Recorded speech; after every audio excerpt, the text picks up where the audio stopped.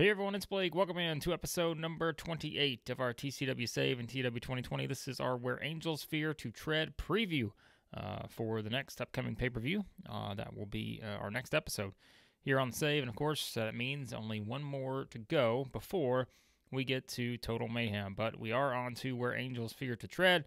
And let's look at the card and just do kind of a quick run through because we did a recap episode a couple episodes ago. So you guys kind of know where things stand, but we will quickly run through the card here for this pay-per-view.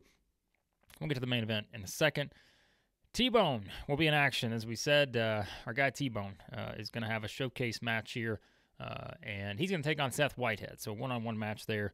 Seth Whitehead, one of our promising young developmental talents. So T-Bone getting a Clash of Champions-esque match here at the pay-per-view. I know it's going to feel like a step down for T-Bone based on the way we positioned him leading into this show over the past several months, but you will see that there's more to come for our friend T-Bone, and this is just simply a showcase match to get us to the next point in his story here in TCW. But also in action, as we said, it's going to be Ed Stone. Those two teamed up on our most recent edition of Total Wrestling. Ed Stone going to go one-on-one with Roderick Remus. This is actually a rematch from a match we had back in, I think it was early February. You guys know I don't do rematches often, but this is one that's, back then, and we'll kind of push kind of what the story's going to be with this one. But they had a pretty good match back in February, so we'll see if they can keep that going. And again, Ed Stone's thing lately has been kind of going on the comments of what Greg Gage said about how Gage was the only really true second generation, him and Jay Cord were the only true second generation stars out there. And so Ed Stone kind of took issue with that. It's kind of pointing out how everyone thinks he's the one that can't get the job done to be a champion, all that stuff. So we'll see if Ed Stone can keep some things going here against Roderick Remus. All right, those two are kind of the showcase matches, as well as we will have this one on the card as well. Ernest Youngman and Troy Tornado are going to team up to take on Human Arsenal, John Anderson, and Dean Daniels. So that's going to be kind of an interesting tag team match there, given the story we've been pushing with Youngman and Tornado. So those three matches are more of your, hey, these are just matches that you'll have to fill out the card, and maybe, well, I can guarantee you a couple of them are going to have some pretty key storyline developments in them. But again, these were not really the ones that we focused on leading into this pay-per-view. All right, now we get to the ones that did have a bit of, kind of a setup here. Joshua Taylor and Daryl Devine. So we know that Taylor is someone that is already one half of the International Championship match. We're bringing that title back at Total Mayhem, and so we know that he is officially in there. But Daryl Devine is someone who's trying to maybe prove that he belongs in that match. So he's hoping to potentially get the rematch against Joshua Taylor for the international title at Total Mayhem. We've seen Daryl Devine in interesting spots here recently, almost beat Wolf Hawkins. He's had some almost wins, and that's what this has really been about for Daryl Devine, is kind of proving himself as the ultimate underdog. We had him do the promo on Total Wrestling and all that to really build that up. So can Daryl Devine be the one that stops the streak here for Joshua Taylor? Has not lost since we started our save.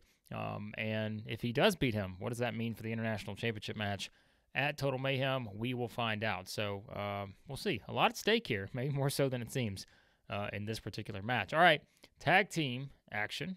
It will be Mighty Meaty. Mo and Tana are going to defend the tag team titles against the Peak Brothers, Eddie and Doug. And this has all been built up, based on the fact that these two have been feuding. Mighty Meaty and the Center Society, led by Eddie Peak, have been feuding since we started our save, and that is continuing here as we go into month 4. But this time around, it's not Mighty Meaty continuing, their showdown with the Behemoths, Killer Shark and Titan. It's now on to the Peak Brothers, who Eddie brought in his brother Doug recently into the group, and is saying that, not really calling out Killer Shark and Titan, but saying he's going to have to lead by example for the Center Society. And so Eddie Shark getting into the ring we went one-on-one with Tana, we know, recently as well. But now he's brought in his brother to try to maybe rekindle some of that magic tag team-wise to finally take the championships off of Mo and Tana. So we'll see if that happens here in this one. So a lot of intrigue with this potential tag team match and just the ongoing feud between Mo and Tana and the Center Society. All right, on to this next one. We'll go to this tag team match here. Benny and the Fox. Benny Benson, Flying Jimmy Fox, going to take on Freddie Huggins and Matt Hawkins. So this was built off of the fact that Freddie was pissed that Benson and Fox were still in the ring when he went to try to read his letter. As we know, this infamous letter about how Freddie deserved another shot at the TCW World Heavyweight Championship after losing the match to Aaron Andrews at Battleground. And when he went to read the letter, they were kind of trying to get Benson and Fox out of the ring. They wouldn't get out of the ring because Fox had just, submitted to Wolf Hawkins. And so that led to Benson kind of just pushing, Huggins and Hawking, clearing house, and then Benson winds up ripping up the letter, which sent Freddie into a frenzy. So, yeah, we know that was just, something that kind of led to this match. And so Freddie trying to get his revenge for his beautiful letter being ripped up by the one and only Benny Benson. So tag team action here. Two good tag teams, again, based on what how we've used them to this point in our save. And we will see how this one unfolds between Benny Benson and Flying Jimmy Fox and Freddie Huggins and Matt Hawking. All right, so these next matches are kind of our, I would say, featured attractions here on the show.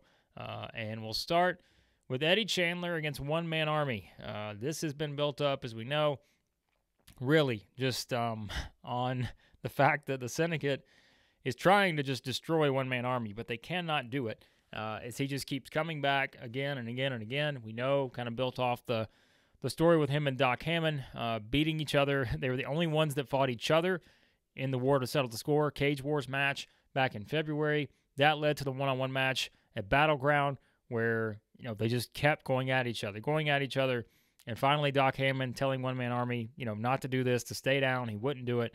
Hammond delivers kind of the final blow there to win that match. But then, since then, we've seen Wolf kind of turn up the aggression on Army to try to get rid of him for good, whether it is attacks from the Elite, Wolf himself, kind of delivering a tough blow, and then all of that kind of with the backdrop of Doc Hammond sort of watching this and, at times maybe looking a little uneasy here. So what's going to happen as Eddie Chandler and One Man Army go one-on-one here, and Wolf Hawkins has laid down the gauntlet. Eddie Chandler's going to try to finish the job, but he wants Doc Hammond to finish the job here on One Man Army. Will that happen? We will find out at Where Angels Fear to Tread. So a lot potentially at stake here in this match. And speaking of Wolf Hawkins, yes, Wolf in action here against the returning Chris Flynn, who was kicked out of the Syndicate after the War to Settle the Score. Wolf said that, hey, they could not lose that match. They would have to get the job done by any means necessary. It was Chris Flynn being the one that essentially took the fall there. And so Wolf viewed him as the weak link. They kick him out. And so Flynn, gone for a couple months, makes his return, goes after Wolf. The story sells itself, right? Like, this is all about vengeance for Chris Flynn. And Wolf has said that, Flynn should not forget who's the one that brought him here in the first place. And he's going to be the one that takes him out of here. So Wolf is going to try to eliminate Chris Flynn here in a grudge match. So, yes, this is an interesting one, just based on the fact that Chris Flynn is trying to get his revenge on Wolf Hawkins. So then it is our main event. Aaron Andrews, our TCW World Heavyweight Champion, going to take on our TCW Television Champion, Greg Gage, in a one-on-one match. No titles on the line here. This is all about Greg Gage trying to prove himself. And he said that, it doesn't even matter about the championships here. He's going to prove that he has what it takes, to beat Aaron Andrews, and he's going to do it for his friend Jay Cord. And the whole setup was that Gage was not going to challenge for the world title because he was not going to do it out of respect for Jay Cord, who we know all about the destiny for Jay Cord, and fulfilling his destiny of being the TCW World Champion. So Gage was not going to challenge based off of that. We've seen the interactions with these two. Gage kind of getting his hands on the TCW World Heavyweight title at one point and just kind of giving it a little bit of a stare before throwing it back to Aaron Andrews.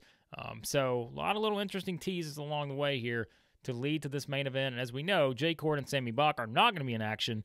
They are instead going to officially sign the contract for their Total Mayhem match. That will be one of our main events, as we know, for that big pay-per-view. And so Aaron Andrews, Greg Gage, one-on-one.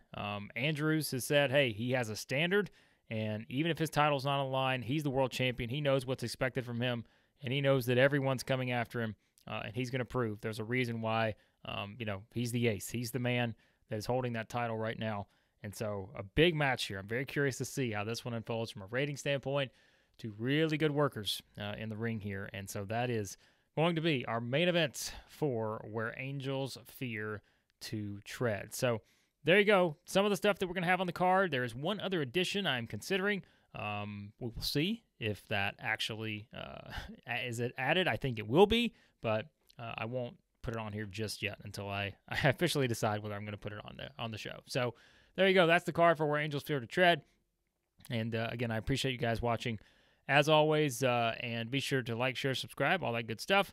And again, I have another save that we're going to be getting into here soon. And it's one that I think you guys are really going to enjoy, especially if you were one of the originals here on the channel before we started doing the Seaverse stuff. I think it's going to kind of be in your wheelhouse here based on one of the other series we're going to be getting into here soon enough. So, yes, I appreciate you guys, as always, for the great feedback. And on the next episode of our TCW Save, it will be Where Angels Fear to Tread.